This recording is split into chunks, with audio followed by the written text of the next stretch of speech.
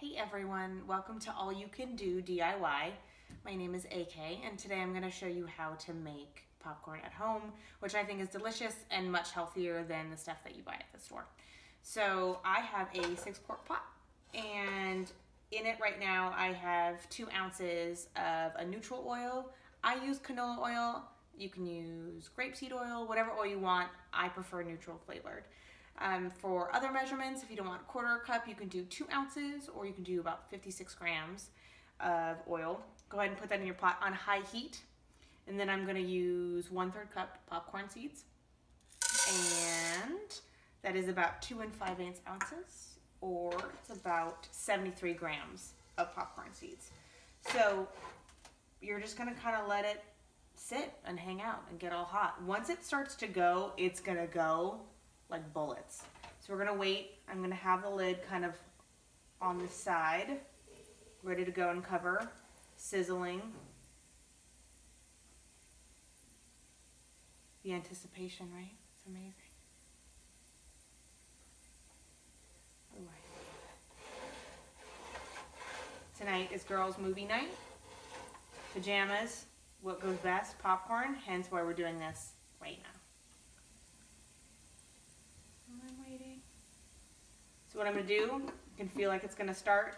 I'm going to have the lid kind of almost on. Okay, it's starting. You can hear it. There it goes, the popping.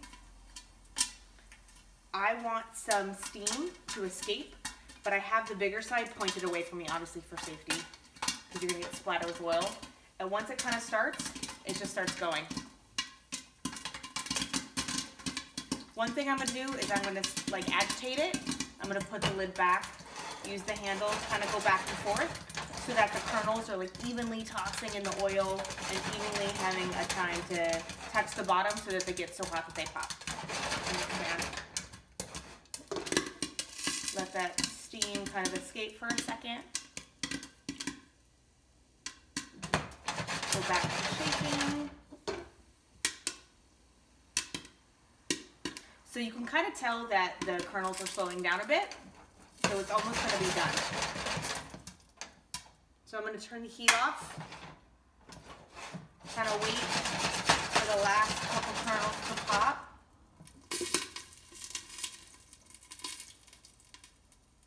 Perfect. One more little shake. I think it's done. I'm going to take it off the heat. And now your seasoning. Go to town. It doesn't really matter. What I use is Himalayan pink salt. I think it has a great flavor. Otherwise, use table salt and season it to taste. Definitely try not to use anything with like really big coarse salt because it's just going to fall to the bottom and you're not going to taste it. You need something small so that it actually fits in the crevices of the popcorn and you can taste it. That's it.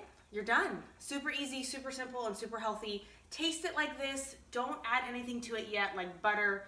It's gonna be all that you need, I promise. Just oil and just salt. There you go. Okay, everybody, this is round 2 of how to make popcorn at home.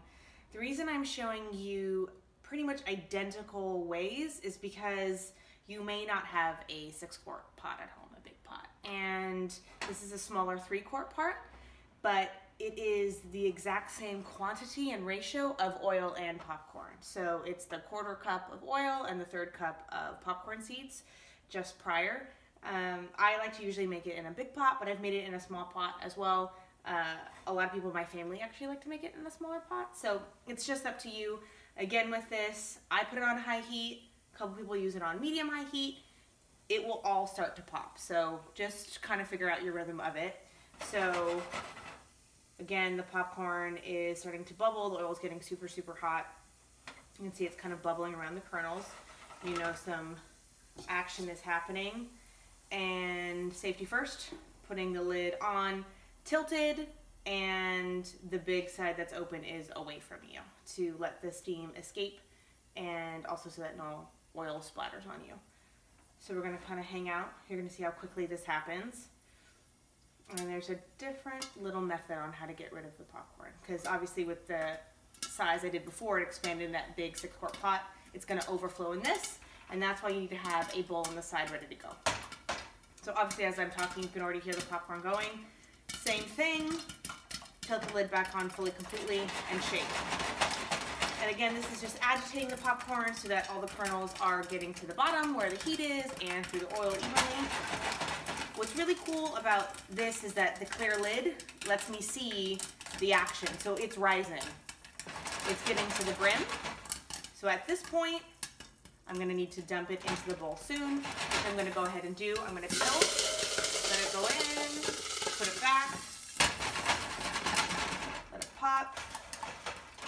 There's really not much action going in here for me, so I can take my Himalayan pink salt, which I love, season it to taste, shake it again. I can hear no more kernels popping, so I'm going to go ahead and take it off. I'm going to then dump in beautiful done popcorn, and again, season to taste. I'm going to do a couple sprinkles of the Himalayan pink salt. And bam, you got healthy, delicious popcorn in literally minutes, and it couldn't be easier. So I hope you enjoy the method on how to do this in either a 6-quart or a 3-quart pot. Thanks.